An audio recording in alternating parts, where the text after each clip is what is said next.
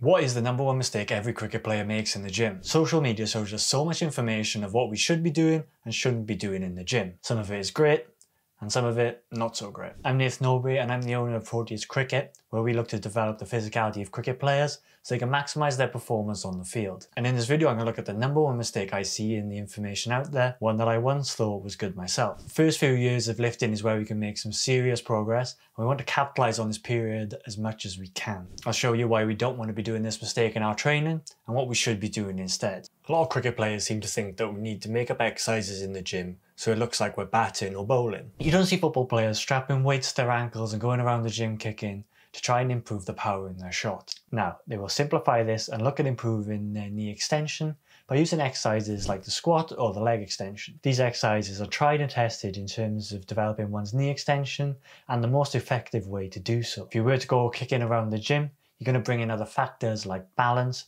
which is then going to lower the stimulus on the muscles we want to work. Let's look at this pyramid that I base a lot of my programming off. At the base of the pyramid is our absolute strength levels. The bigger our base, the more powerful of an athlete we can become. You'll never see a powerful athlete who isn't strong. At the next level would be our speed work. This will include a lot of areas like our strength speed work, our speed strength work, and our absolute speed. This will look to build speed on top of our strength so that we become more powerful. Remember, power is equal to speed times strength. At the top of the pyramid is then our sport-specific movements. This will be ensuring you're proficient enough in your technique to express that power. For the most part, this will be done in the nets and cricket training and not in the gym. Most of these sport-specific exercises tend to merge two exercises to try and make it look like a movement within your sport. Now, the issue with this is that you water down the stimulus of each exercise. Let's look at an example of an exercise that includes two movements. The Renegade Row, a movement that is generally used for back development because it's got row in its name. This takes the plank, a great core exercises, and a row, a great back exercise, but combined gives you an exercise that doesn't give you a great stimulus in your back and is probably a better core exercise than anything else. The issue with these exercises is that the smallest muscle group will always be the one that gives out first, leaving the larger muscle group understimulated. We want to be as efficient as we can in the gym.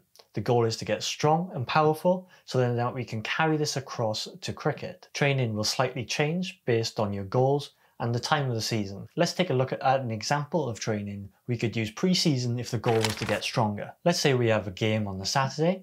We want to carry as little fatigue as we can into this game as possible.